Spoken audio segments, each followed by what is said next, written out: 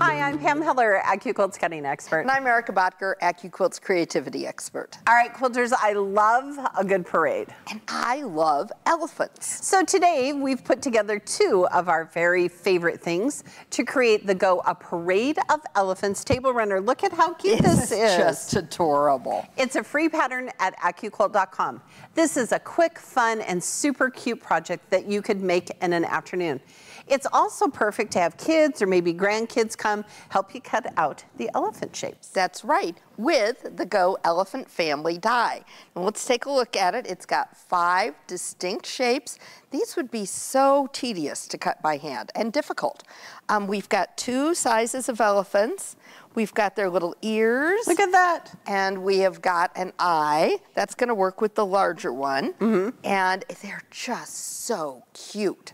So let's cut some elephants. Yes. Now we've already pre-fused our cotton fabric. You can always cut 4 layers. Now, Erica, these are directional. So if you want some going one way, then you would face it up or down. So yeah, let's make them go in the opposite direction. Let's make them go in the opposite direction. So the big one. Yep. And then we've got a little tip we're going to share with you. So because you're going to wonder. We know there's other shapes over there, so just hold with us, okay? Yeah, you're going to say, why are you not doing that? Why are we not doing that? We are. Yep. So we're going to use a 6x12 die board. It's going to fit through all of our cutters. Right. And I think it's so fun, Erica, because you could cut elephants out of flannel or felt or craft foam. So many different things. Wool. Right. Just so many different, you know, we've got cork. Right. And leather. I think it would be really fun. Great fabrics. All right. All right, now our shapes are cut. Let's take a look at them. Now remember, we cut our one facing up, one facing down, so that we're gonna have different facing elephants.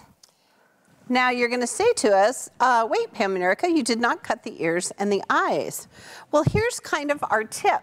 What we're gonna do now is, since this fabric is already pre-fused, that's right, we don't wanna waste it. Exactly. So we're just gonna take and cut out some shapes. We can always do 4. Yep. So here, let's do 2 of these. Okay. So what we're gonna do is just take this already pre-fused fabric and just use our scraps to cut out some ears. Here, we'll put some small ears here. Yeah.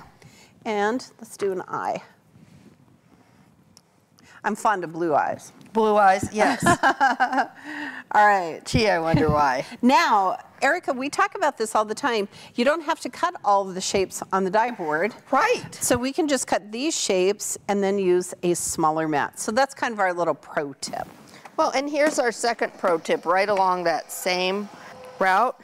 Don't get rid of these pieces. You still have prime real estate there to cut out. Pam and I save all of those pre-fused scraps. All right, let's take a look. Oh, there's our little eyeball. Look at how cute they are. It's just perfectly cute.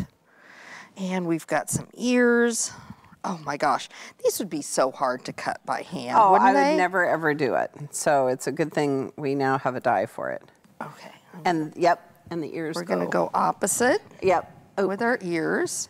Here, I did not. I've got. There we go. There we go. Ear. And now we have big ears. We've got big ears. There you go. There. Oh my gosh, I just think it's so cute. And again, a perfect project for kids. You could make them in different colors.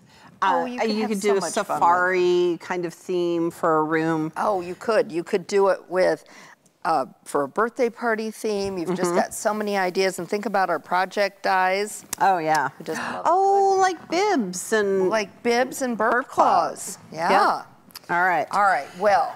Now, we also have another super cool slick trick that we're going to show you. Yes, we do. And now we're going to talk about this border. So this border is made up of little 1-inch finished squares. Yes. So we're going to show you a really slick trick using our strip die.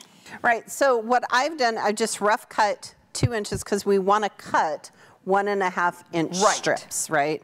So I just added a little bit of either side, and you don't need very many. So I just have taken kind of some scraps that were left over. Okay. I'm going to put on a smaller mat. We don't have to use our big mat. Right, because we're using scraps. Right. All right. Because in your quilting head, you're gonna say, ooh, I need to cut a whole bunch of tiny little squares here. This is so slick. Wait till you see. And since in our border, we have these pairings, so now we've cut our 1.5 inch strips. Okay, so now here's what I'm gonna do. I'm gonna put right sides together, and I'm gonna sew them together using a 1/4 inch seam. You can also use this same technique to make 4-patch blocks, or even add another strip and make 9-patch blocks. Right. Okay, so now what we've done is we've sewn these together. So now what we're gonna do is we're gonna take our strip and we're gonna line it up right here at 90 degrees. We're gonna fan fold back and forth. Notice, Erica, that I did not press them open yet. Right. Okay, and we can always do 6 layers. Yes. So there's our 6 layers. And we're gonna do our same trick with the mat, right? Mm-hmm. We are. We're gonna use just a smaller mat. I love the fact that we can use those smaller mats. We don't have to use our big 10 by 24 cutting mat. Sure. We're just full of tips and tricks today, aren't we? So good. Okay. All right, and now look at this, quilters. Now we've made these little sections. So when you sew them together, they're gonna finish to 1 inch. Exactly. So you could do the blues as well. Now keep in mind that I would just only do the pinks. Oh, well, I guess you could do the blue and the white. Yeah. Because you just need 4 of those.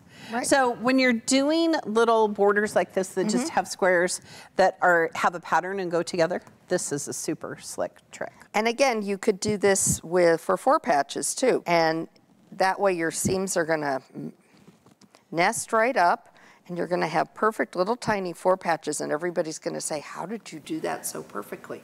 With those tiny squares? With my strip die. There's a die for that. All right, quilters. Now, since the elephant family die is an applique shape, you can find free embroidery downloads at AccuQuilt.com.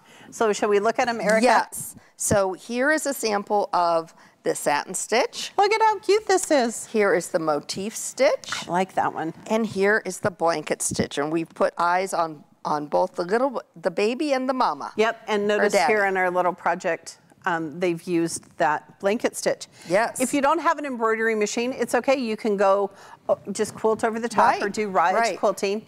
And if you want to, we have some for purchase embroidery files available on our website. That is true. Absolutely. So lots of ways that you can finish these shapes off. You could, if you wanted to add dimension, you could use buttons. Oh yeah, for the that's eyes a cute too. idea. That's another idea. Now, if you're looking for other projects to make using this adorable die, think about pillows, bags, or totes. Or how about an elephant mobile for a baby's room?